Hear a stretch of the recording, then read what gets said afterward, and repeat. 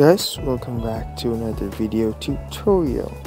Today hang on, I'm gonna wear my shirt, it's kind of cold tonight. Okay, today we are going to talk about baby freeze, or should I say I will talk about baby freeze, and of course a tutorial and example moves for you to achieve this particular trick. As you can see here, it is very versatile. You can use it as a change of pace towards your sequence, or maybe an isometric hold throughout a particular strength hold session, or maybe just for the sake of the beauty of it. I mean, it looks pretty dope. I'm not gonna lie, there are misconceptions, there are misinterpreted techniques that result in a weak and not only imbalanced baby freeze, but result in an injury towards your shoulder, towards your elbows, dislocation, and maybe just the imbalance of conditioning and training to master that trick result in weaklings. And this is where you need to limit that. By learning the proper technique, you avoid yourself from getting injuries, from busting your elbow, maybe busting your shoulder along the way, scraping the top of your shoulder doing this trick. Not only it gives you a well maintained safety, but it preserves you to be able to do this trick more further in the future. Now there are different types of baby freeze. Some of them comes with a small motion, some of them comes with a big and spreading type leg, some of them comes with a slide or rotation or a pivot towards the movement. But in the essence, you are basically putting yourself a teeter-totter type of position where you need to balance your upper body while at the same time elevate your lower body. In a way, it may look a little bit slant to the head part of the body, of the area of the body, but technically, when you do, let's say, a more movement-based baby freeze, it is elevated to a sense that it is at the same level. So your legs will spread to maintain a balance towards the body that creates an elevation on your head. And that's where the baby freeze becomes very impressive, when you're able to just maintain a balance between these transitions and these static holds. Now the best way to execute this move mostly comes from a crouching or a slightly bent knee movement that limits the impact that your shoulders and your elbows should bear instead of jumping towards it. Even dropping baby freeze needs some precautions. Check this out. I'll do a spin and a stop in the middle and I drop it down. But even then, it takes a lot of time for me to condition that shoulder to be able to absorb that impact. Now let's watch that one more time. Now take a look at this. The baby freeze is also a somewhat progression to the handstand. It complements each other. And by then, training it one after the other would result you in greater benefit. Step 1. First of all, what you have to do is to make sure you understand which hand that you should pick, the strongest hand, whether it's the left or the right. Pick your strongest hand, and after that, take a position and put your elbow on your hip, or as near to your hip as you can. Some people have longer torsos, like me for example. I put slightly upper, but it's as close as I possibly can to my hips.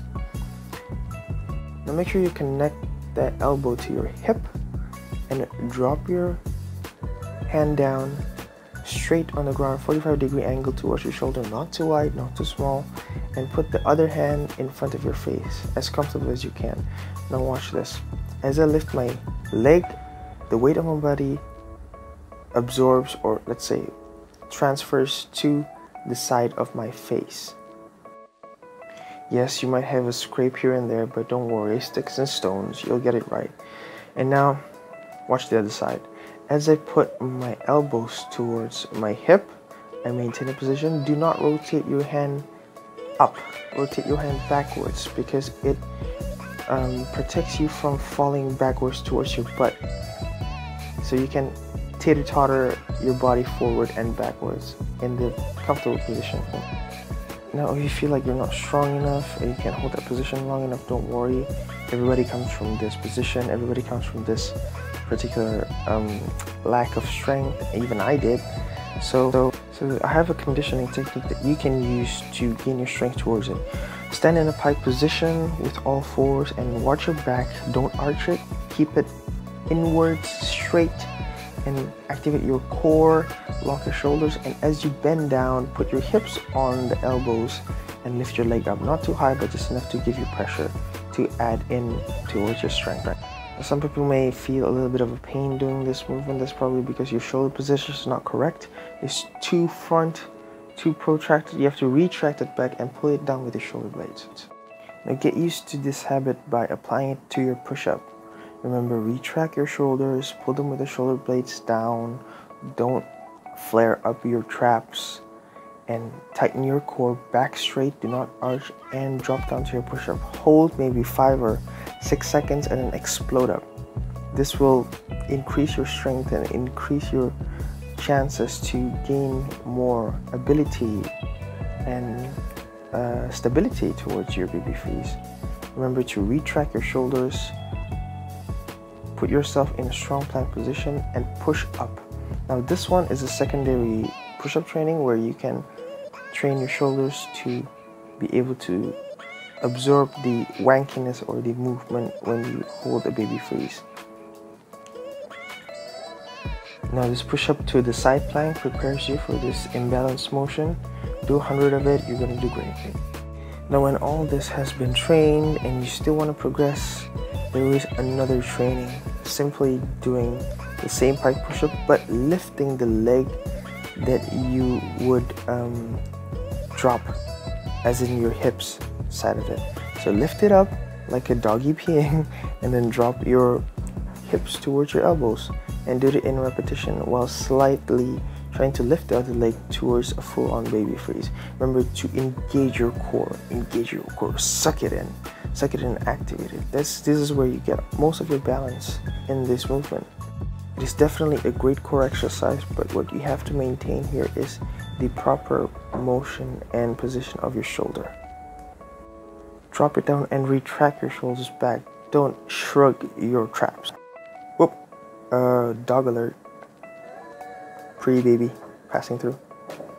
Hello. Okay, back to business.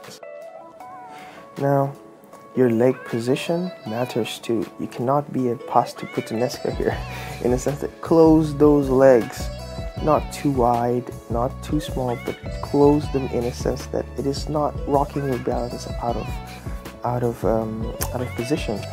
Now, when you start to look like more of a baby freeze, straighten the front leg and try to teeter-totter with the hind legs. Remember to keep them closed. Now remember also, the position of your arm matters. You cannot put it too wide or you cannot put it too narrow. It has to be in a position that makes you comfortable. Now, to put your head on the ground but not make it a main source of foundation. To get used to it, you can apply it anyhow you want, really. From a fast motion to a static hold motion, or from a fast pace to a slow motion pace where you want to emphasize on the form of the movement. Baby freeze really adds up to the points. Baby freeze creates a certain notion that you have control towards your body. You have a well understanding of your balance.